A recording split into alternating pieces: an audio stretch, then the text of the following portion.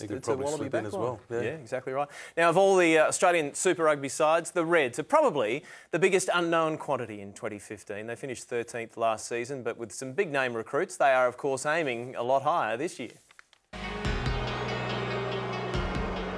It's a season the Reds will forget in a hurry. It just wasn't their year.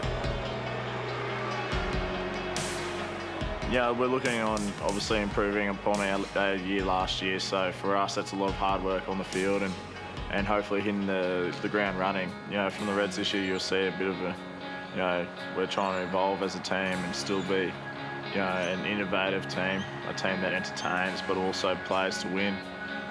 So for us, I think, you know, we have made a few changes. And I don't think we've been short of, you know, of our responsibility back to the rugby public. But Karmichael's been with us now for the last 4 months and has settled into the group very well, and obviously recently named vice-captain of the side.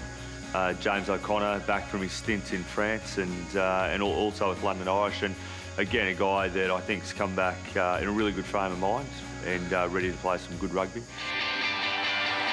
James O'Connor, see what the Australians got in the tank, and that's a wonderful handoff. Look at that. And James O'Connor scored Toulon's first try. Yeah, look, I was fortunate to be able to play with some great players and also be coached by some of the best rugby minds going around.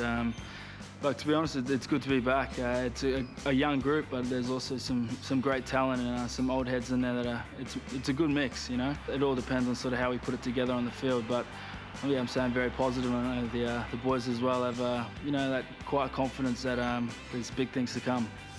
I've been a professional and, you know, in the sporting arena for 11 years, so you know, nothing spooked me too much. You know, I'm pretty confident in my ability and obviously my experiences over, you know, the past 11 years that it'll hold me in good stead going forward. And you know, I think we've got an exciting future. Karevi shrugs off the tackler, Charles. He's a decent player, this kid. Look, from where we've come from as far as having to start again and, you know, not having done as well in the last couple of years, I think it puts us in a good position to sort of fly under the radar, you know. We have got a good group of players, but at the end of the day, it's about playing well together as a team, you know, every Saturday.